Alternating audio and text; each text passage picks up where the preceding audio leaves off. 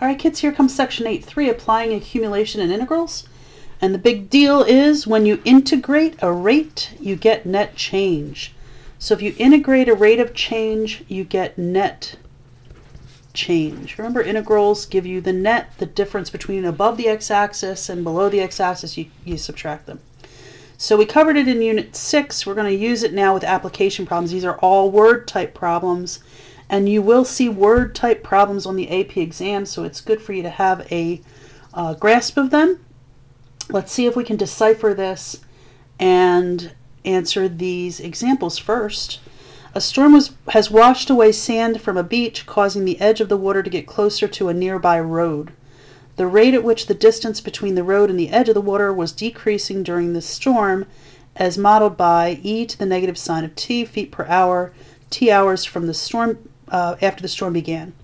The edge of the water was 200 feet from the road when the storm began. That's an initial position right there, right? They're telling you when the storm began that it was 200 feet from the road. That's going to be important. If the storm lasted 4 hours, that's important. How far is the water from the road after the storm? Well, you know where it started. It started 200 feet from the road, right? That was the initial position of the sand. And then the storm washed away, so minus, it washed away over a 4-hour period at a rate of r of t dt. Well, guess what? That's it. Don't go harder than it has to be. So you go to your handy dandy calculator. These are all normally calculator questions. And you go to your calculator and you put that in. Your r of t is e to the negative sign of t. You could also put that here instead of the r of t. They're interchangeable. And then you calculate it out and you get 196.937 feet. These usually have units with them, so if there are units, you want to make sure you put units. All right, there's the first one. It says, yeah, we answered the question. You always want to go back and make sure you've answered the question that they're asking. Number 2, a store. These are classic. I remember the last couple of exams, they had people coming in and out of an amusement park, and you had to figure out, calculate a lot of things about that. They had bananas. People were at the supermarket, and the guy was putting bananas out, and people were taking the bananas to purchase them. And so like the exchange of back and forth like that oftentimes comes up on an AP exam. So the store's having a 5-hour sale. Okay, it's having a 5-hour sale. The rate at which shoppers enter the store t hours after the sale begins is modeled by the function e of t, which is measured as shoppers per hour. When the sale starts, there are 70 shoppers in the store. What's that telling you? Don't jump up and down yet. It's telling you the initial value. 70 is when it starts. Write, but do not solve, an equation involving an integral to find the time x when the number of shoppers in the store is 200. Assume no one leaves the store during this time. Well, this initial thing is always where you start, right? When the sale starts, there's 70 shoppers, right? I've got 70 shoppers. Plus I have whoever else enters. Now they're entering, and the question is, find the time x. Well, remember up here, this was 0 to 4 hours, the amount of hours on your storm. This one's going to be 0 to x because you don't know what that number is. You're looking for what that value is. What's the function? Well, the function's called e of t. Let's see. Write but do not solve an equation involving an integral to find the time x when the number of shoppers in the store is 200. When does this equal 200? That's it. You're done. Because they only wanted you to set up the equation. They did not ask you to solve it. And so there you go. That's it. They could also give you one in a table form. That's the next one here. Water is pumped into a tank at a rate modeled by r of t, liters per hour, where r is differentiable and decreasing on 0 to 8 seconds, hours. Selected values of RT are shown in the table below. At time t equals 0, there are 5,000 liters. Again, what are they telling me? T equals 0, there's 5,000 liters of water in the tank. All right, so you got your chart? What does 0 to 8, what does this integral represent? And so this would be, this is your time, so over 8 hours, the amount, this would be the amount of water pumped in into the tank over 8 hours.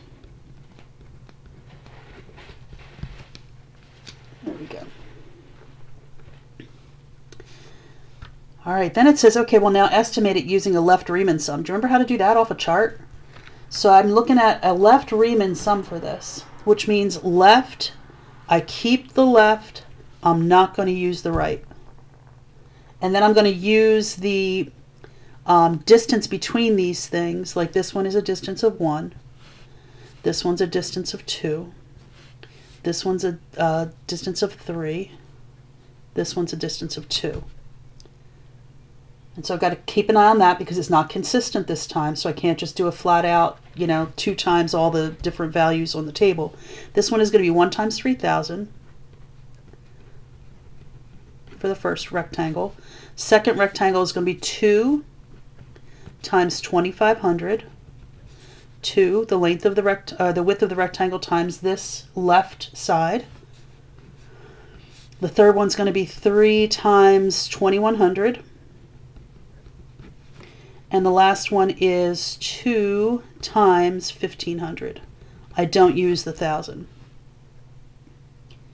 And so I go and I multiply them out, I add them all up, and I get 17,300. Got to think about what my units are. It is liters. That's how many liters you've got going on. Based on this estimate, how many liters of water are in the tank after 8 hours? Well, thinking about it, it had an initial value of 5,000, so it started with 5,000, and then water's being pumped into the tank. I have after 8 hours, that's my 17,300 number. And so when I add them up, I get 22,300 liters. Okay, one more example problem. Same scenario, but this time the table of values represents W of T, the numbers of liters of water in the tank at a given time measured in hours. So this time it says W prime of T. What does the integral of W prime of T represent? And so that represents the amount of water pumped into the tank.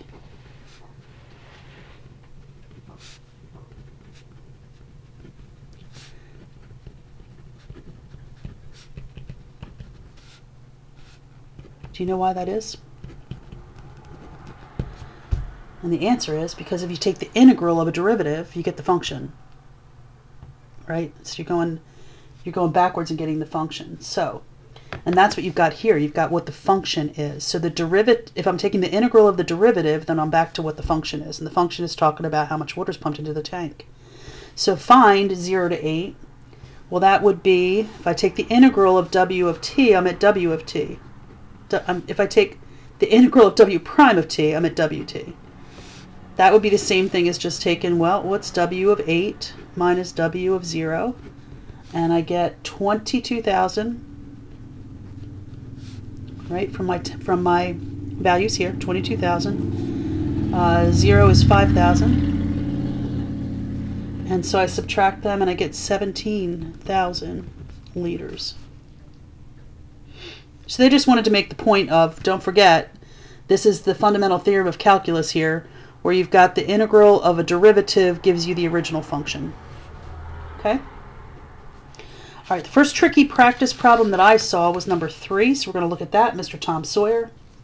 Look at them putting some English into calculus. Tom Sawyer's painting a fence at a rate of 200 minus 4t square feet per hour, where t is the number of hours since he started painting. If the fence is 800 square feet, how long will it take him to finish painting the fence? Round your answer to the nearest minute. Here's the issue with this one and the reason why I picked it. See this? The nearest minute? What's your function in? Whoa, Nelly, we've got some conversions that we need to do. But that's not going to happen until the end. So at the very end of this, we're going to convert, because our answer is going to be in hours, and we need to get it into minutes. So we're going to put that on hold. We'll figure out how many hours it is, and then we can convert that to minutes, which is what they're asking me for. All right, so here's how I'm going to set this one up. How long will it take him? Well, the integral going from 0 when he started to some hour, I don't know, I'm looking for that, is going to be what the function was, 200 minus 4t dt. And how much fencing does he have to complete? 800. How long, if he follows this function, will it take him to paint a fence that's 800 square feet?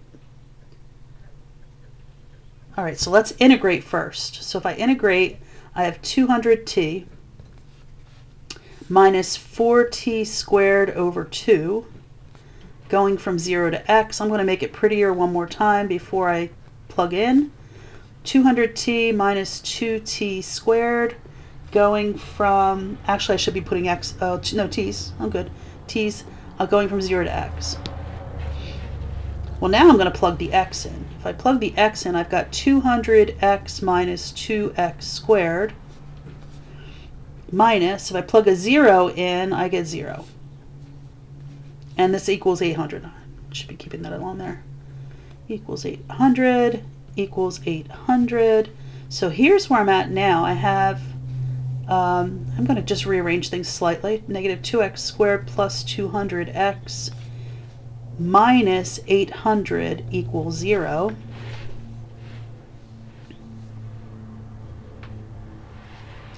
And then I'm going to factor out a negative 2. Negative 2x squared minus 100x plus 400 equals 0. And then the hope is that that thing factors. And guess what? It doesn't. And so what do? You say, oh no, I can't factor that. I could quadratic formula that, but that's not a whole lot better, is it? What we have in our handy dandy lovely calculator is the solve button. You go to the solve button in your calculator. You type in x squared, again this negative 2 on the outside, if I set that equal to 0, it's undefined. Negative 2 can't equal 0, so really you're ignoring that. You're just taking x squared minus 100x plus 400 equals 0, comma x in your solve feature, and you end up with an x value that is 4.174, and we said that's going to be hours. The question wants it in minutes. What do? All right, well, you times it by 60 minutes. And you get a final answer in their terms of what they wanted of 250 minutes. I don't know why that they did that to you and changed up the units. Probably just kind of making sure you're paying attention. But that was the first one that I saw that might cause a little grief. All right, let's try number 6 is next on my list. Construction workers are pouring concrete at a rate modeled by C of T, measured in cubic feet per minute, and T is measured in minutes since the start of the workday. When the day begins, here you go, here's your initial. When the day begins, there are 60 cubic feet of concrete that's been poured from the day before. Write, but do not solve, an equation involving the integral to find the time x when the amount of concrete poured has reached a total of 100 cubic feet. I don't think this is any different than some of the other ones that we've done. Just kind of want to give you another reminder of how this works. It starts with 60 cubic feet, and I'm adding to it, but I don't know how many hours it's going to take. 0 to x My function is c of t dt, and I want to know when it's reached a total of 100 cubic feet. There it is. You're just setting it up. You are not solving it. The more you see these, the easier they are. There you go, number 6. Number 9 is next.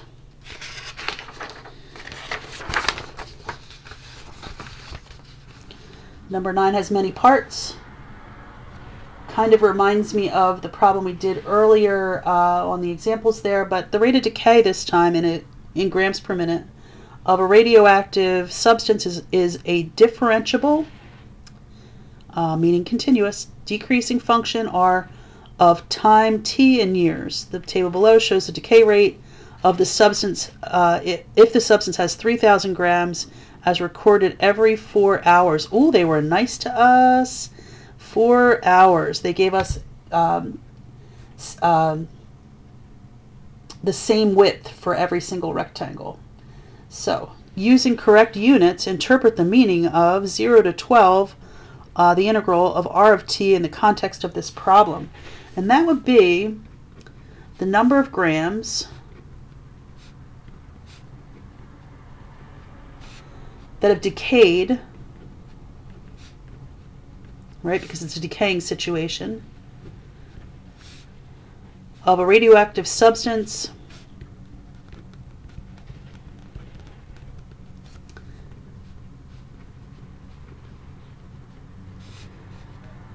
over the first, how long? 12, and we're in years. How many grams of the substance has decayed over the first 12 years? 0 to 12. Okay, so this is where I thought this might be a little bit more challenging than the one we saw in the example. Use a midpoint Riemann sum with 3 subintervals to approximate the integral from 0 to 24. Show the computations and indicate your units of measure. Well, if I have a Riemann sum on this, and I'm looking at this particular graph, I have my first one, they want 3. They have to be evenly widthed. Is that a word? The next one goes 8 to 16. The last one goes to 24. So I've got 3, where am I? 3 subintervals. There you go. There are my 3 subintervals. Now what I'm doing though is I'm going to take those subintervals and I have to take the width times the midpoint plus the width, they all have the same width, 8 to 16, times the midpoint of that, plus 8 times the width, that's the width, 16 to 24, times the midpoint of that guy. So if I'm looking at the midpoints, well, the midpoint between 0 and 8 is 4, I'm using 95. Between 8 and 16, the midpoint's 12, I'm using 80. The midpoint between 16 and 24 is 20, I'm using 65. They are the numbers that go into my blank spots here, 95, 80, 65. Add them up and you get 1920. What is that? Well, if I have years times grams per year, I end up with grams. And then part C, using your answer from part B, how much of the radioactive substance is left after 24 years? Well, how much did you start with? Oh, 3,000 grams. 3,000 grams is what I started with. And I'm taking away the 1920 that decayed off of it. And I end up with an answer of 1,080 grams. So there's one with a midpoint Riemann sum that I didn't know if you remembered those. It's good to refresh your memory on that. Here comes the last one. The last one, now this is a classic AP question, and it's one that I was going to just leave for you to do on your own, but I figured I might as well go through the steps with you because, like I said, it's a classic question. And it has 4 parts. It's a big guy. He's a calculator active, talking about wild boars.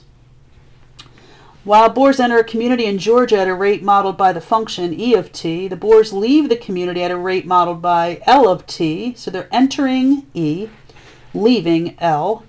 Both E of t and L of t are measured in Bohr per year, and t is measured in years since 2010 being the 0 year. So, again, this is kind of like what I was talking about earlier, people entering an amusement park, leaving an amusement park. You know, this is a classic kind of question. So how many Boers enter the community over a 6-year period from 2010 to 2016? And so you say, well, 2010 is my 0 year, 16 would be 6 years later. My function is E of t, how many have entered the community. And so I go to my handy dandy calculator. I'm not going to take time to actually put these in for you, but you can do this. If you take the integral of 200 plus 40 sine of pi t over 6, going from 0 to 6, you get an answer of 1352.7887 Boers. So we usually round up. So we're going to say 1353 Boers have entered that community. All right, second one, B. What is the average number of Boers that leave the community per year over the 6-year period? Well, leaving, first of all, I see this word average. So I need to do average value that we learned previously. So that's 1 over 6 minus 0, the integral going from 0 to 6. That leave the community. So L of t this time, dt. So just clean it up a little bit before you put it in the calculator. 1/6, 0 to 6 of L of t dt. Again, go to your calculator. Calculate it out. You end up with 37.257 or 38 Boers per year.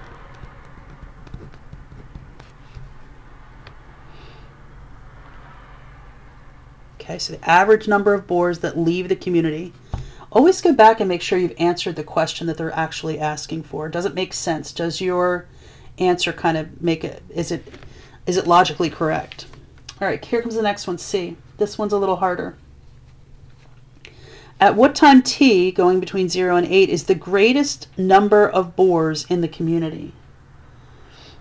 So the greatest number of Boers in the community would be like a maximum, right?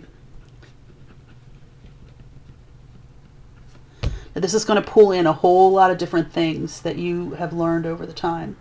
So the number of Boers gained or lost, I'm going to call A of t, the amount of Boers I've got, not acceleration. This is A of t talking about the number of Boers,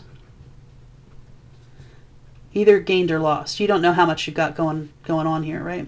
You don't know whether it's going to be a positive outcome or a negative outcome. More than likely positive, because you've got the 1,300 Boers there.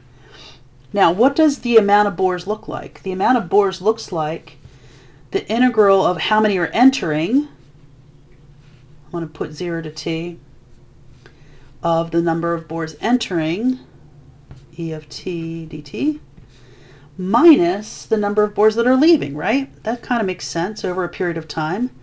The number of Boers that are leaving your community.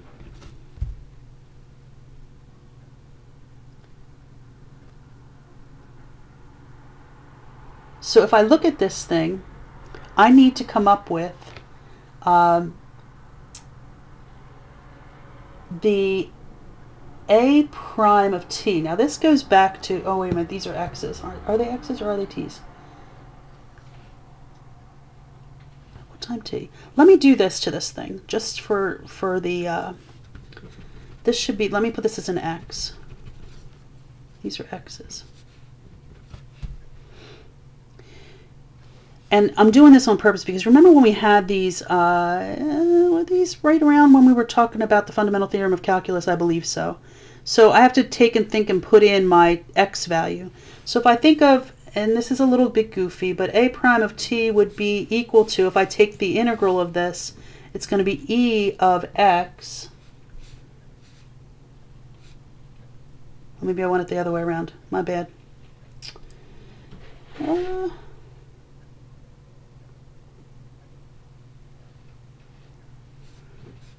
Anyway, let me finish it out with X's or T's here. I want this to be an X. Sorry about that, guys. I want this to be an X and this to be a T. I'm just trying to make this as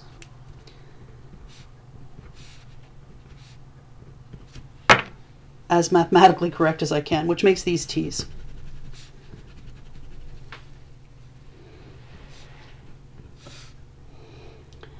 And so I want to know when this equals 0, right? Because it's going to be, if I'm looking for a maximum, I am looking for when that equals 0. So what I'm going to do is go to my calculator and think about this. If I have E of t minus L of t, how many enter, how many leave, when does that equal 0?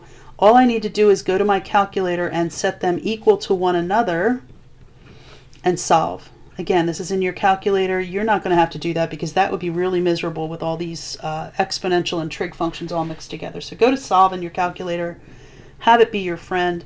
It's going to come up with a 6.8812. You can use solve. The other thing you could do too is graph them both and find out where they intersect. That would give you that same t value there. But that doesn't mean that this is the final best answer, because guess what? They gave you boundaries up here. So this is one where you have to test. You're going to have t and you're going to have a of t. So you have the first boundary is at 0, and then you've got another boundary at 8 that could be the maximum higher than what this t value is that you have here of 6.8812. So you go to your handy dandy calculator, you calculate these out. This is a 0, this is 1194.144, and 8 is 896.214. And so yes, lo and behold, it does turn out that your maximum is this coordinate right here. But you do need to go back in and check your endpoints to make sure that you really got it. But therefore, and this is the greatest number of Bohrs, the greatest number of Bohrs, the greatest number of Bohrs in the community is at t equals 6.8812, and we are in years. So it hits its peak at 6.8812 years, that population. All right, D, last one. This is it. What is the rate? Sorry, let me try again. Was the rate of change in the number of Bohrs in the community increasing or decreasing in 2015? Well, you need to know what E prime of 5 would be, right? Rate of change of the amount entering, and subtract away the rate of change of the amount leaving in the 5th year. And so again, you're going to go to your calculator. You're going to calculate those derivatives, plug in the 5, evaluate it at 5. That's going to give you a negative 33.206. So because this is a negative number, was it increasing or decreasing?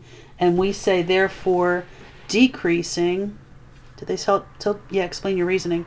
Decreasing at t equals 5 because E prime of 5 minus L prime of 5 is less than 0.